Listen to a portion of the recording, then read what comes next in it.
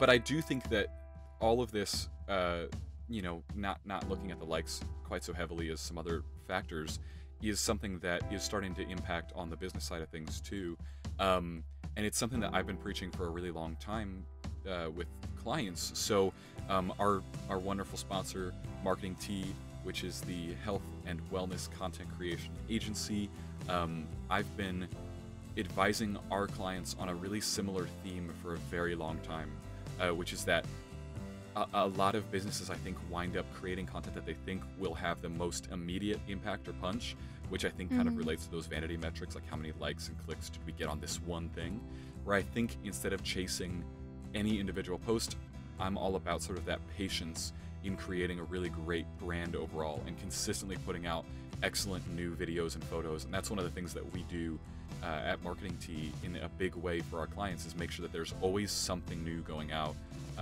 And we are constantly refreshing and changing that so that people are connecting with you not just that one time and trying to kind of close the deal from that first interaction, but to upkeep something that is consistent and shows people how dedicated you are to being there for them and to putting out interesting content for them. And that's something and that it also makes them, it kind of like establishes them as really knowledgeable on that topic, and so people want to come back to that content and to learn more about it too.